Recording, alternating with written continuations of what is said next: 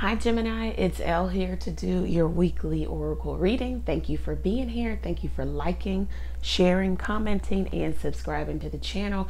It is much appreciated. All links are below if you need to get in contact with me. Let's go ahead and jump into this, Gemini. Thank you, God, for blessing Gemini with a clear, concise message from you.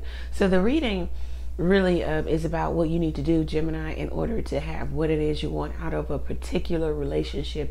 It looks like a romantic relationship. For some of you, it's going to be a marriage. So you probably need to follow what's going on here in order to kind of change or shift the energy, the dynamic of the relationship. Because the cards want you to know that you can have abundance here. How can you have abundance? You can have abundance by letting go. Also, let go, let God.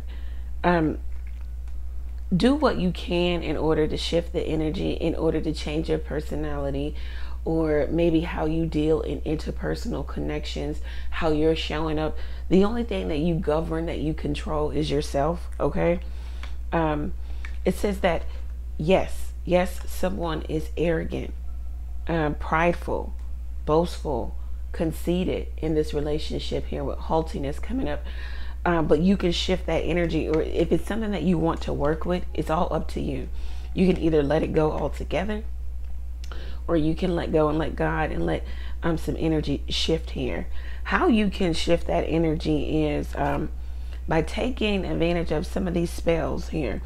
Your home is your temple, so some of you need to anoint your home with different protective essential oils like cinnamon, clove, dragon's blood, myrrh.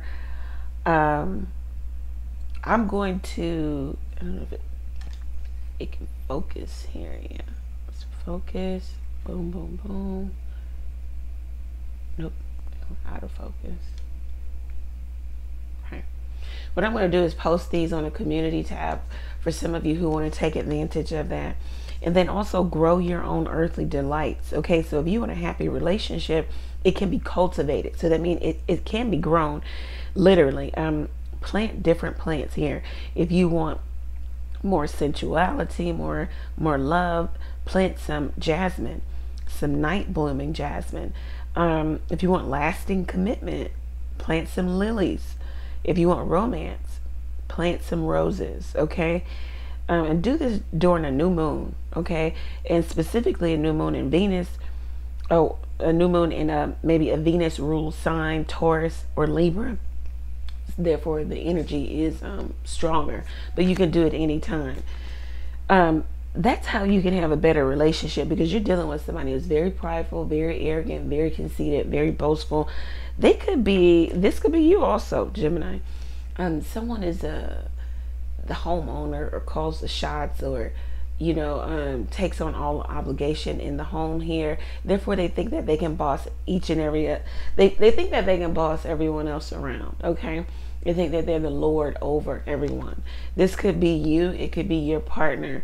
You feel like this person dictates what you need to do or how you need to do it. A dictator. But it seems as if you want this relationship, because we do have hope. You're anticipating positive outcome, better return in terms of this relationship. Also, you could be waiting for some type of approval, the go ahead,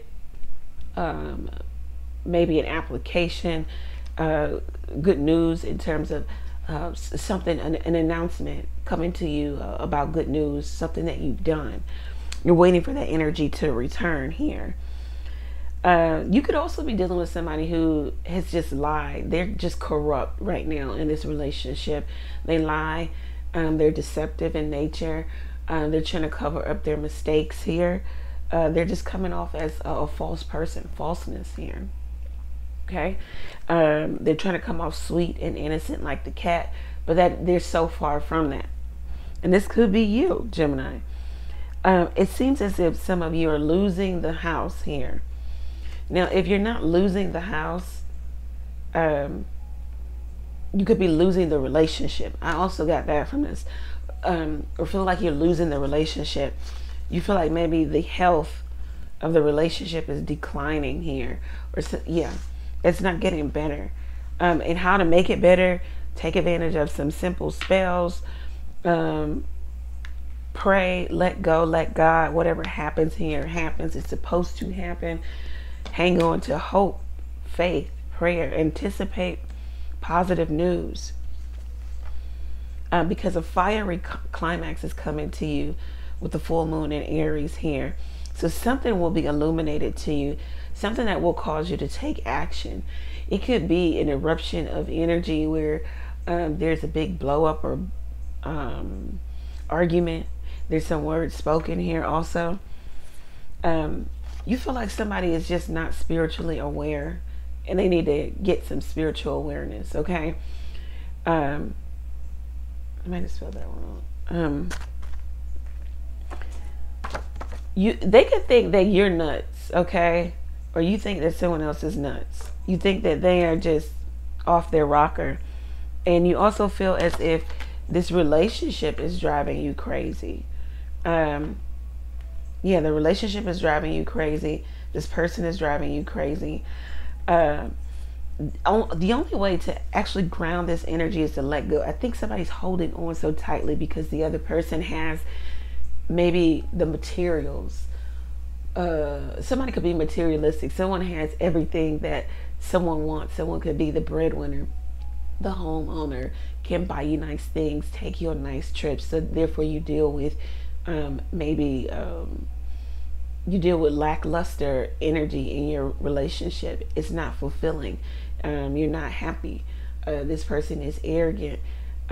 Maybe you're the butt of the joke. You're the last to know. You have to deal with the leftovers. I don't know, something of that nature. If you don't try to shift this energy and maybe even stand up for yourself here with a fiery climax approaches, nothing will come of this situation, okay? So it's going to be void, of course. Like, you're not going to get anything out of this. It'll just be wasted time and opportunity. You could be dealing with a Scorpio here also. It just seems as if somebody just feels like they have you under their thumb. You're beneath them, okay?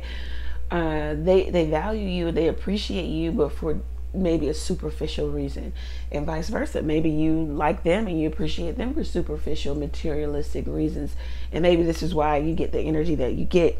But there's something going on here to where somebody's very boastful, arrogant, proud. They don't treat people in the most respectable way. It could be you, Gemini, also. It's up to you what you want to do in this situation. This is what I have for you, Gemini. I hope that it resonates for you. If it does, go over to the website, book your own reading there. You can get an oracle reading just like this one at the website level, or any reading. You can also ask a question or two by texting it to the number below. You could donate to the channel by clicking the Buy Me a Coffee link. Thank you, Gemini. Many blessings to you.